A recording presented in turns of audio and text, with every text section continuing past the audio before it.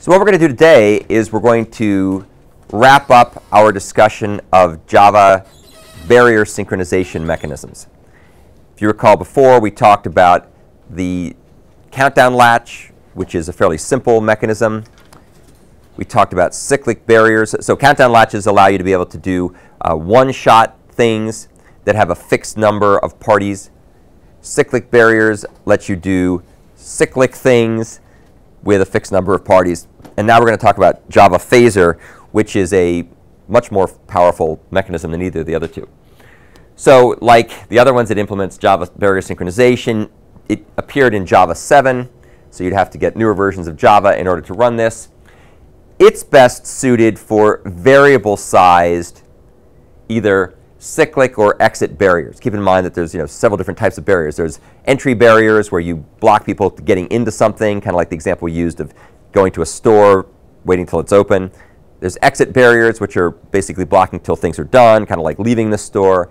And then there are these cyclic barriers, which allow you to be able to do things in cycles. And so the phaser can be used for a bunch of stuff, but it's primarily focused on variable-sized things, where the parties can come and go over time. If you have fixed-size stuff, then phasers are probably overkill. I mean, you can use them for fixed-size stuff. I'll show you some examples of how you could use them for fixed-size stuff. But you might as well just use one of the easier mechanisms because they're much less convoluted.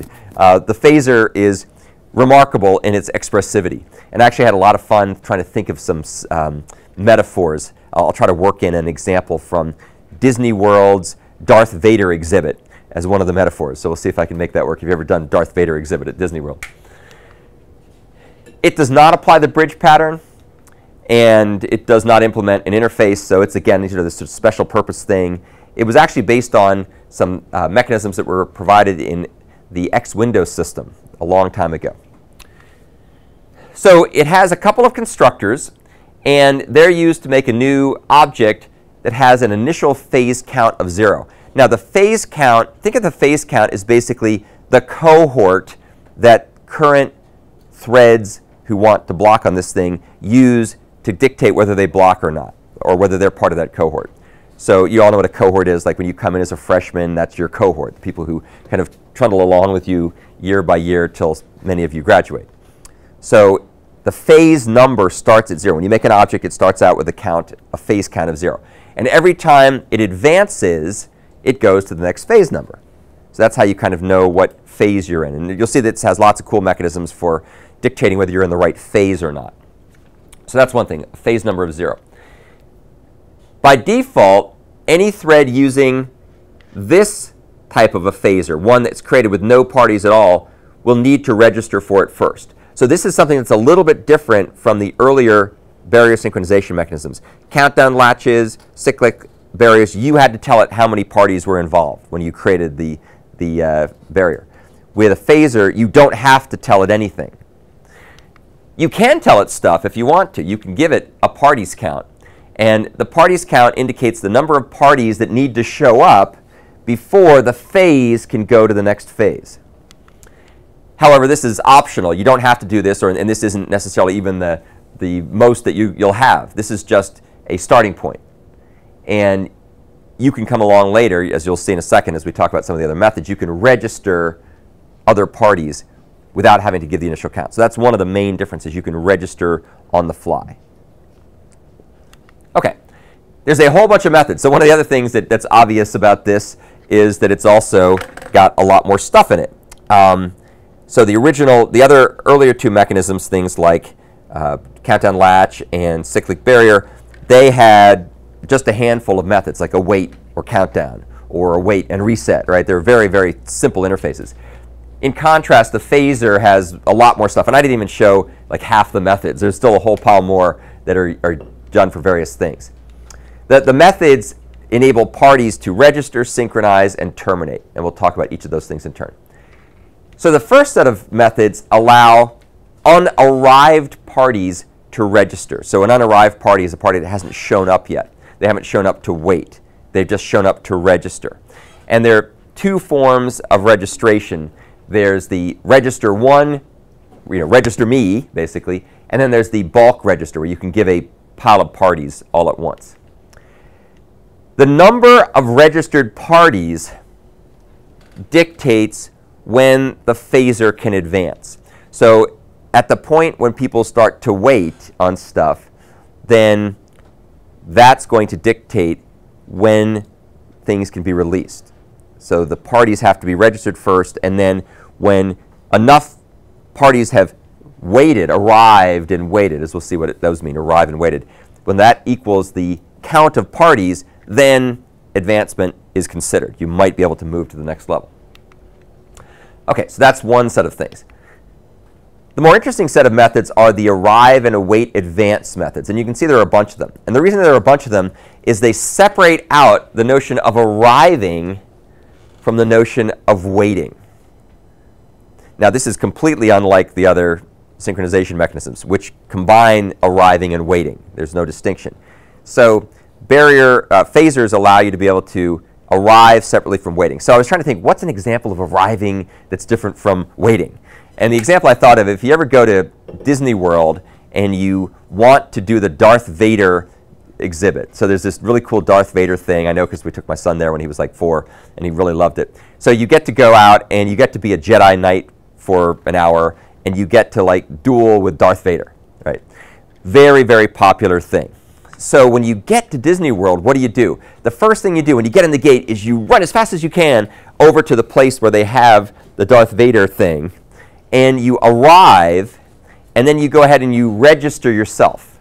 You put your name in the list of people, because there's so many people who want to do this. So whoever gets there in the first groups, they get to put themselves in the list of people who are going to be able to duel with Darth Vader. And what they get back a little slip that says, you are in this group, right? You come back at 11 o'clock, right? So when you arrive, you get something back. And then when you come back later, then you can go ahead and wait for your turn to go and be with Darth Vader. So the idea here, of course, is you don't want people to be standing around all day waiting for dueling with Darth Vader. You want them to go and register, you arrive, and then you can go off and do whatever you want, and you come back, and now you can go ahead and wait. So they separate out the waiting from the arriving. And that's kind of what is done here. So when you arrive, you can arrive at the phaser without actually waiting for the others to arrive. And you'll get back the phase number. You'll get back the current phase number. Or if the phaser is terminated, you get back a negative number. It says, oh, sorry, the ride is closed, or whatever, right? Or the ride is full, or whatever the right answer is. OK, so you arrive, and you get back something that says, this is your arrival number. You're part of this cohort, right? And then, at some point, and you could do this right away, or you could go off and do something else for a while, you can then do the await advance call. In await advance, you give a phase number, which you better have gotten back from arrive, by the way. And what will happen here is this will then wait for all the other parties to show up who are part of that phase. So it's kind of like, this is sort of a little bit of an exaggeration, but you show up for your Darth Vader session, and you kind of wait for everybody to show up before you go and fight Darth Vader. In reality, if you don't show up right away, they'll cancel your thing. That's where the metaphor falls apart. But phasers are a little bit more patient. So in this case, you have to wait. And if you give a phase that's the wrong phase, like it's an earlier phase, you missed your turn or whatever, then it returns immediately and says, sorry, buddy, you didn't get in. So you're in the wrong phase.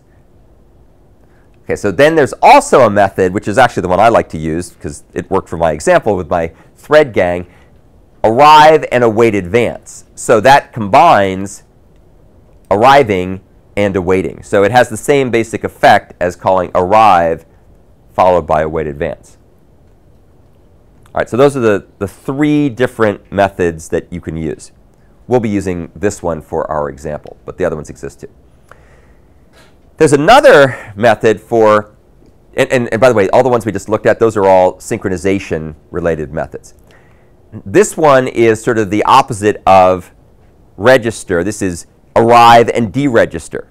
So it's kind of like you show up and you say, I don't really want to go after all. I'm going to cancel. So that means that there's less people who are going to be part of that cohort, right? So arrive and deregister say, I'm no longer interested. Now you have to arrive in order to deregister because you already had to have you've already had to register yourself. So you can't deregister until you register. And when you arrive and deregister, that means that you no longer want to be counted as one of the parties who's waiting. So that drops by 1. So the future phases don't have to consider you when they decide when they have enough parties to go to the next phase, to advance to the next phase. That's the name of it, advancing. All right. And then the last method we're going to talk about is a really interesting method. It's called onAdvance. And what onAdvance does is it's a hook method. Now, does anybody know what a hook method is? What is a hook method? Lawrence. Oh, it hooks you into the template method pattern. Right. So what it basically does is it's a callback that's invoked by another method. And when it's called back, it gives you a chance to override or customize the behavior in some way. The default behavior of onAdvance is basically to check to see if there's any parties registered. And if there are none, then it says terminate the phaser. Because at this point, we just got done with a phase. Everybody is left. And so let's just shut down. So that's how you terminate things, is by onAdvance. That's the typical way you terminate stuff. Now, you can also see it's passed in the phase number. And you can use that. This is the current phase, right? So you're like, or maybe it's the next phase, but you just completed a phase. And so it passes in the phase number. And you can compare that against an iteration count to see if you're done. So this is how you could do fixed iterations. You could do a cyclic barrier that would keep advancing until you hit a certain constant or a certain value. OK, so that's what onAdvance does. Now, onAdvance basically decides whether you can go forward. And it also, of course, as a side effect, controls termination, right? So if you can't go forward, then you terminate, right? Now, this is a little bit funky. It returns true if it wants to not advance. So they should have called it something else besides onAdvance. It should have been like decide whether to advance, decide whether to continue advance or not. And then you could return true or false. But if you return true, you stop. If you return false, you continue. That's one thing. The other thing is, and this is something that you'll see in a minute, makes life very complicated. While onAdvance is being called back, there's a bunch of restrictions on the methods it can call. So while onAdvance is being called, you can't call other methods like deregistering yourself and so on and so forth. I'm not exactly sure why that is, but the long and the short of it is it makes certain things more complicated, as you will soon see. But you can always find clever workarounds. So onAdvance has sort of these properties that it's limited in what can be called back in its context. The default implementation shuts down if there are no registered parties, which makes perfect sense, right? If there's nobody waiting, then why even bother sticking around? All right, so those are the main operations. So let's take a look at a bunch of different examples. The first couple examples, as we'll see here, come straight out of the documentation. And I'm just going to explain them. That's my value added to what's in the documentation. And then the next example will be my thread gang thing, which is way more complicated and more complete than the examples that are in the documentation. So the first example shown here is a one-shot phaser. So we have a method called run tasks that's given a list of runnables. And the first thing we do is we make a phaser with a party count of 1 for ourselves. So we are going to basically, we're going to wait. So we are included, right? We don't have to register because we had a count of 1. We then go and we iterate through the list of tasks. And for everything in this list, we register the party with the phaser. And this call could actually go down here, but we'll put it here for sake of argument. So we register the party. For every task, we register it. Then we go ahead and we create a new thread. And when that thread runs, it will go ahead and arrive and await advance. So it will then go and say, can I start yet? Can I start? Is it OK to start? Right? And of course, it won't be able to start yet because all the threads haven't arrived. In fact, one important thread hasn't arrived. That's the thread that's controlling all this stuff, right? So what's going to happen here is all those threads will be started. They'll all be basically chomping at the bit, ready to go. They're all waiting on this barrier. And then finally, after all the threads are started, now the threads may or may not be running yet, but the threads are all started, then this guy comes along and says, arrive and deregister. So that'll, of course, decrement the count by 1. So now, after everybody's shown up here, when the last guy hits arrive and await advance, the barrier will be released, and they'll all be able to run whatever it is they need to do. Yeah? So it's kind of like semaphore in that it keeps track of a count, but not, it doesn't differentiate like what the count, I guess which number is specified for each thread? When the count, yeah, it's just a count. Whenever the count reaches the magic number, which in, when the guy gets along and the last guy shows up, then everybody can go and do their thing. And you'll see in a second what happens when that occurs is there's a chance to call this hook method, and then it decides whether they'll be able to continue on to the next cycle or not. Yeah? Yeah, so it continues, or it advances whenever the number of registered users or whatever. Parties. Parties is equal to the number of arrived parties. Yes. Yeah. So when the number of parties, when the number of registered parties, and we'll see that registration can happen a couple different ways. When the number of registered parties equals the number of arrived parties, then everybody can advance. I mean, if you think about it, it makes sense, right? You're organizing something, and the thing is, when everybody shows up, we're going to go on a camp out or something like that. And so you have to wait for everybody to show up, and you have a count in advance of how many people will show up. I mean, think about, taking third graders to a park or something. You don't want to leave before they all show up, and you don't want to leave the park before they all get rounded up to go back. So you have a list that keeps track of how many there are, and as they show up, then you say, check them off the list one by one. In this case, you don't really check off individuals. You just say, do I have what looks like 6 kids? Great, we're going. I don't really care which 6 they are. We'll take somebody else's kids. We got 6 of them though. So keep in mind here, going back to Jake's point, phaser count equal 1. So the number of parties, registered parties, is 1. Then for everybody in the task list, they all add themselves, right? If a guy adds himself and comes down here and starts to run, he cannot run because this guy hasn't deregistered yet, right? So he can't make progress. When this guy deregisters, then when the last guy arrives, then we can start. Okay, so that's one model. Here's an example of a cyclic phaser. So a cyclic phaser works a little bit differently. Well, it works in a more convoluted manner. It's not necessarily a different way to do things. This is also from the documentation. So we start out by making a new phaser. Now notice in this case a couple things. First, we take a list of tasks, a list of runnables, and a number of iterations that we want to iterate.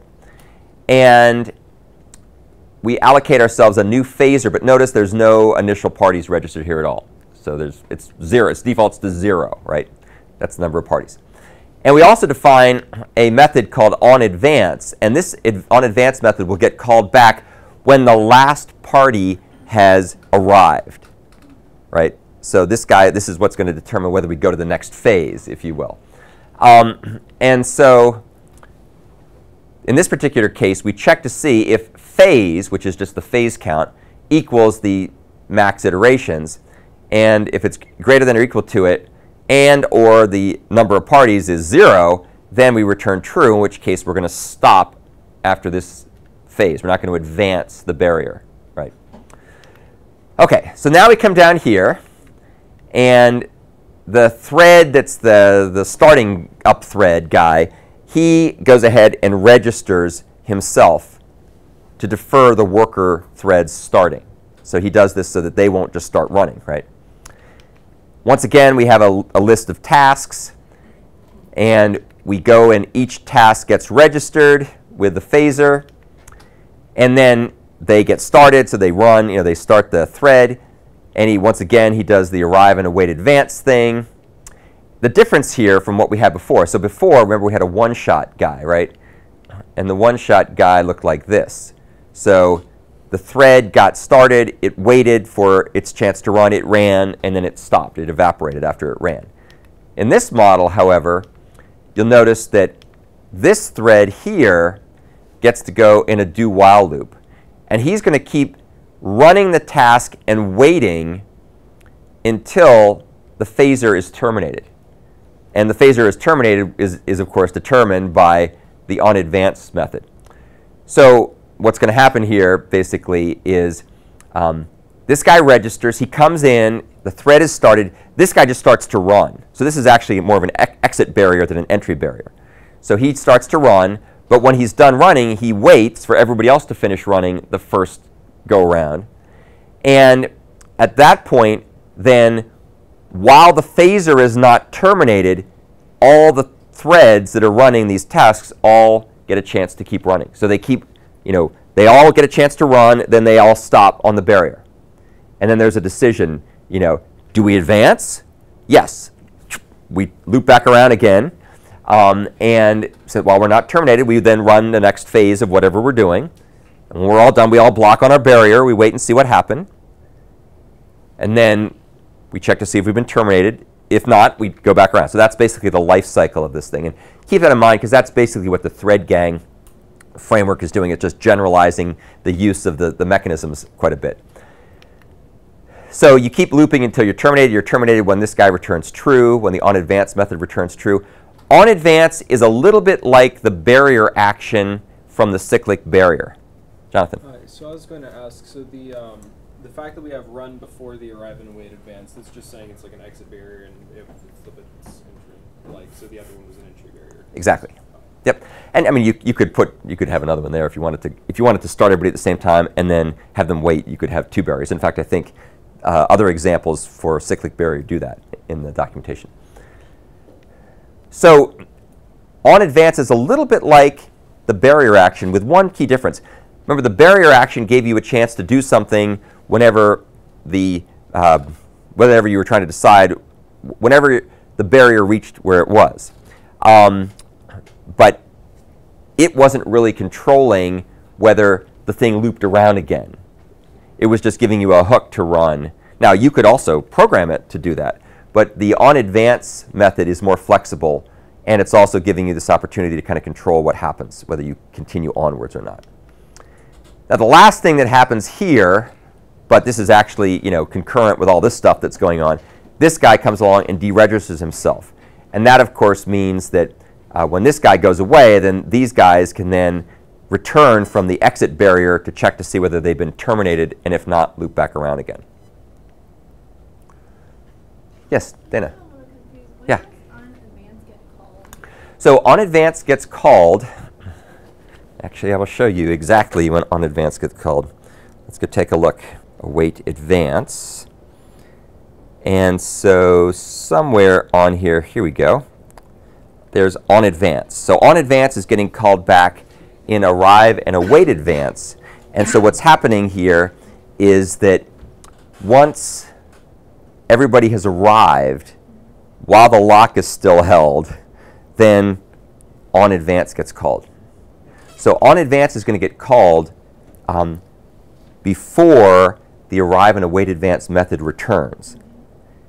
So like if not everybody has arrived, it'll just wait right there, and then but it'll still execute the while loop, right? So no. So your question is, let's make it easy. Let's say that there's two tasks, right? So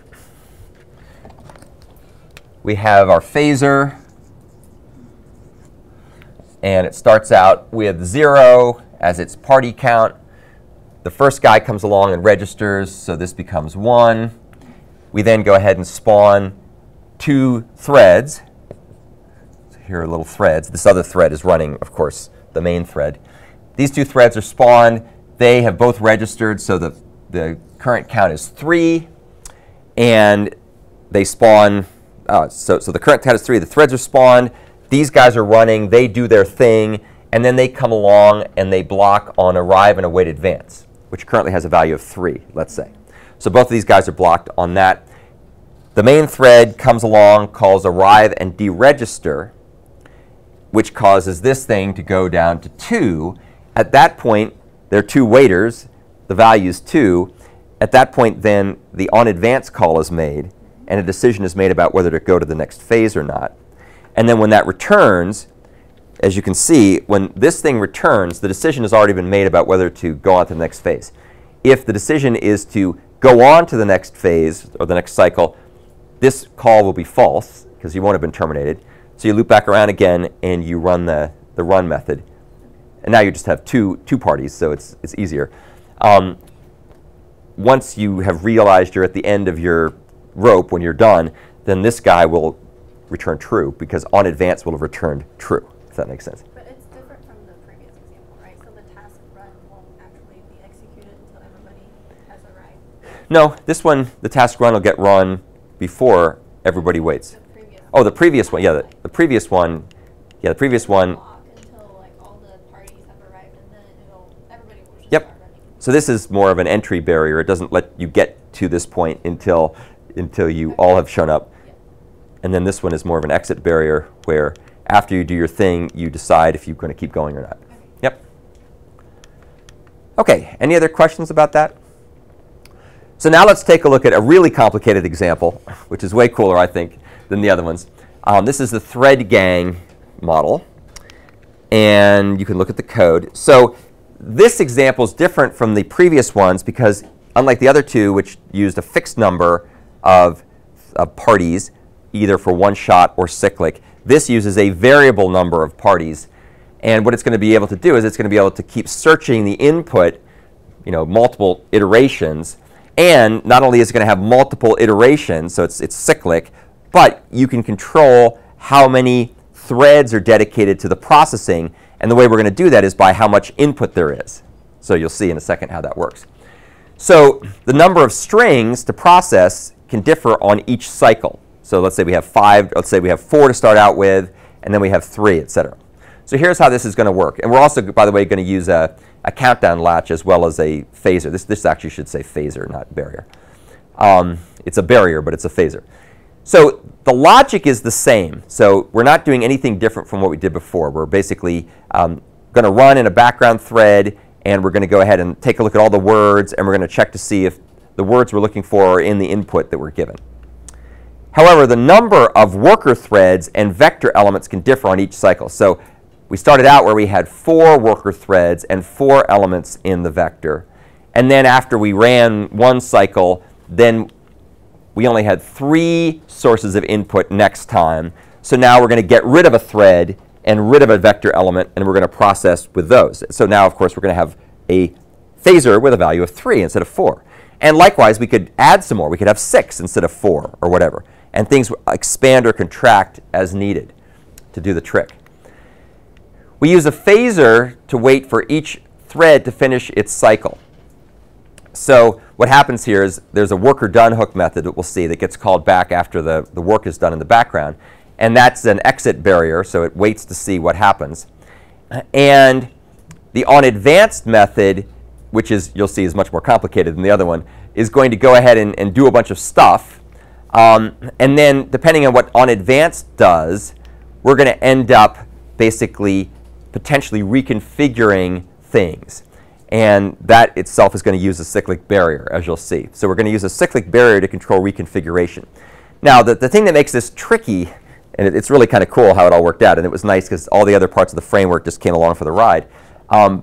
We're either shrinking the number of threads and shrinking the size of the vector, in which case we have to tell running threads to shut themselves down, or we're expanding the vector and expanding the number of threads to process each element in the vector, in which case we have to spawn some new threads. In either case, if reconfiguration has to take place, there's an additional little dance that goes on, and you'll see how that works when I look at the code. We ultimately use a countdown latch to wait for all the threads to finish all the cycles. So the advance the next cycle method, which is the one that controls the thread's outermost loop, that checks to see if the phaser has been terminated, and if it has been, it decrements the countdown latch by 1, in which case it then lets the main thread of control that was blocked, waiting, await thread gang done, that guy can wake up and continue. Okay, so that's the high-level view of what's going on. So now let's go ahead and take a look at the code. And first, actually, let me run the code for you, just to prove to you it actually does what I say it does. All right, so here is... Time forced. Oh, yeah. It's very, very pleasant.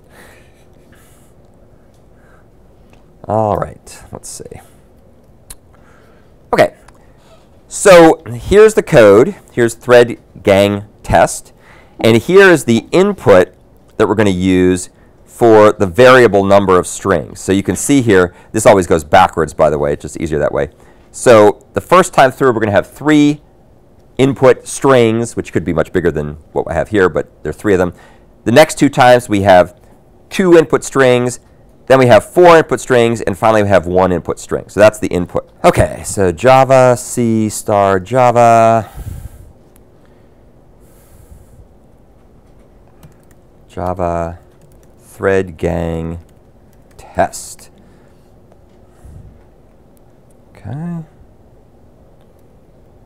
There you go. All right. So we start the phaser.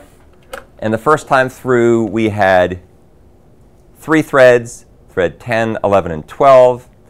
Then the next time through, we only had 2 threads, so 1 thread goes away. The next time through, we had the same number of threads, so we reused them.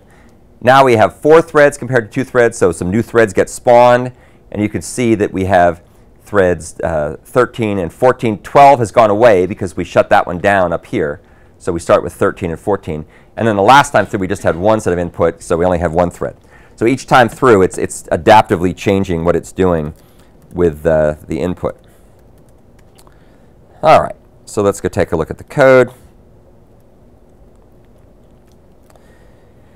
So we will look for phaser. All right, so here's the search phaser thread gang. It's got a phaser, which is what's being used to control it as a barrier.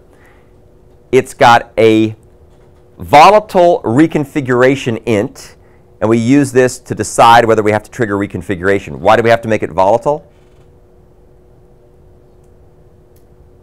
Why do we have to make it? Well, maybe when you see it, you'll understand why we have to make it volatile. We have a cyclic barrier that's used to control the reconfiguration, and then we have a countdown latch that's used to control whether the main thread can exit when everybody else is done with all their phases, all their cycles. All right, so we use every one of the mechanisms here. Here's the constructor. It sets reconfiguration to 0 because we don't need a reconfiguration to start with. It figures out how many iterations it's going to run. It creates an exit latch, which it's going to use to control the main thread. And now we make a phaser, and this is where things get really crazy. So we make a phaser. The phaser starts out with 0, so it's going to rely on things registering. And its onAdvance method is defined here. This turns out to be a perfectly fine place to use it, to define it. And what its onAdvance method does is it first checks to see how big the current vector of input is. So we say, how big are you, right?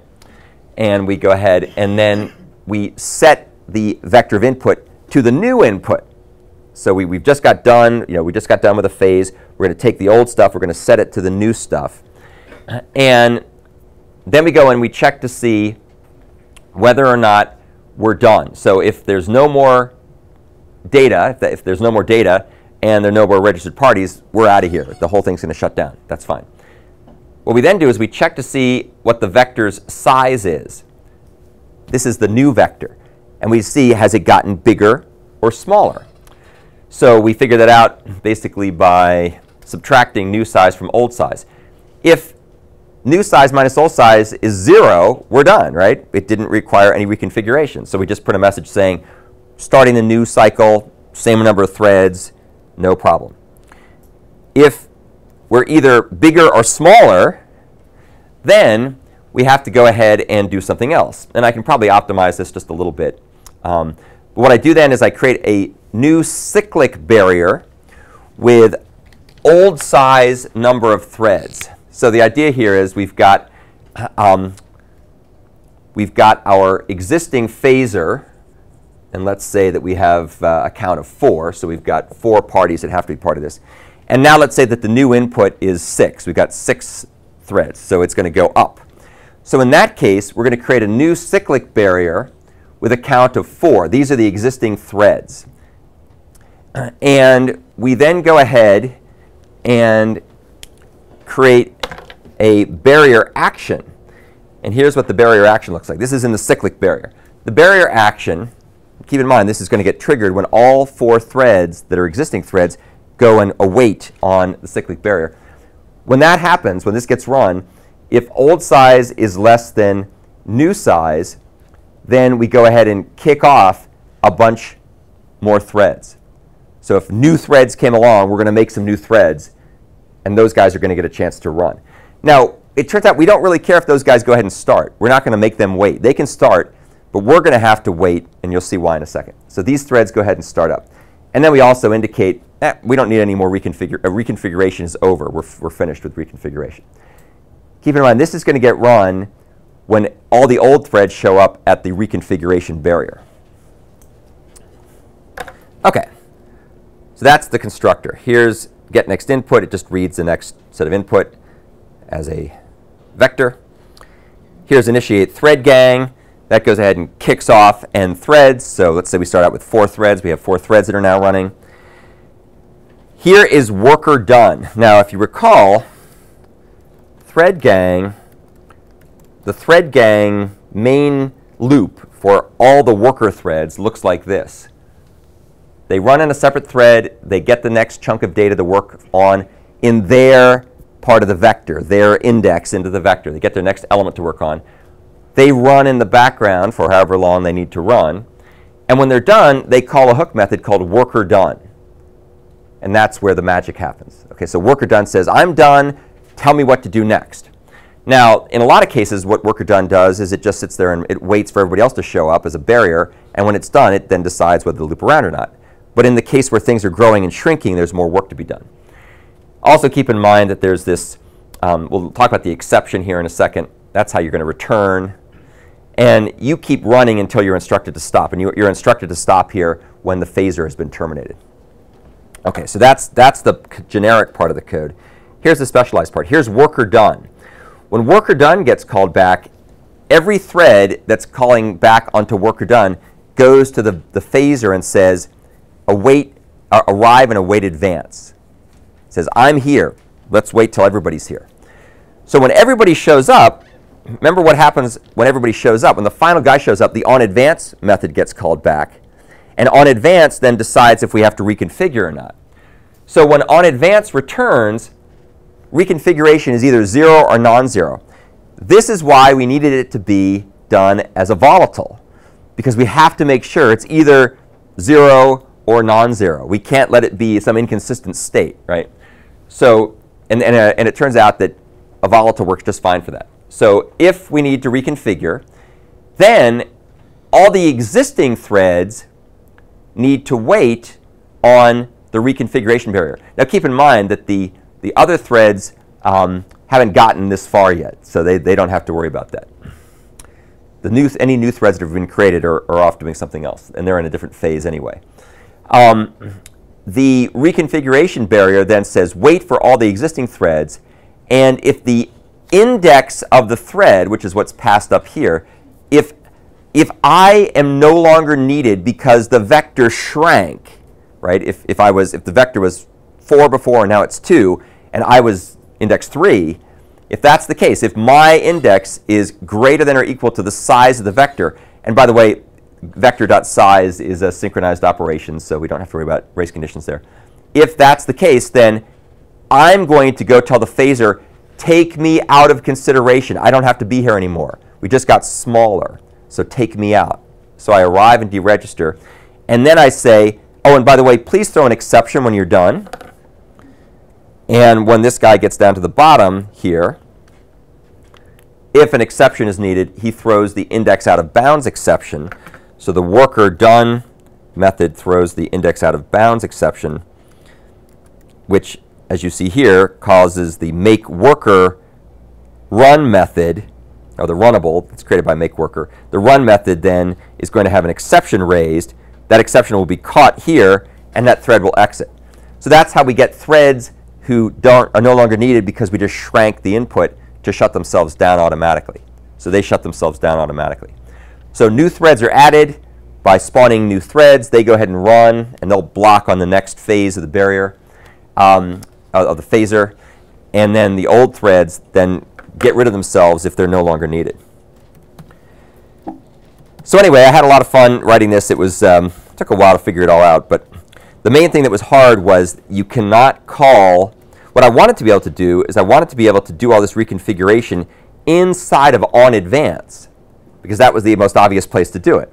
But you can't make calls back to the phaser in the context of OnAdvance. And I had to be able to deregister myself. I had to get rid of myself. And that just caused a deadlock. So I came up with this crazy scheme for having OnAdvance indicate reconfiguration is needed. I created a cyclic barrier to do the reconfiguration. And then I returned knowing that when I got done, I would be able to pick up in worker done and know to reconfigure myself. So pretty cool stuff. Yeah? Why'd you use a cyclic barrier instead of just a one-shot for the reconfiguration barrier? Because I needed to have the barrier action. I needed to have the barrier action get run. That's actually a great question. So here's my barrier action. When I wanted to have all the threads wait, and when all the existing threads got to the barrier, I wanted an action to be called. Now, I probably could also rewrite that to use I might be able to rewrite that to use a countdown latch, and that might make it a little cleaner. But this just seemed like the obvious thing to do. So I was like, oh, cool. Now I can throw in cyclic barrier, too. We'll use them all. OK, so that's that for Thread Gang. You now know more than most people on the face of the earth about phasers, which are very mysterious and very complicated, very powerful, but also very mysterious. And you've got a good analogy to remember the difference between arriving and waiting. So Disney World Darth Vader exhibit.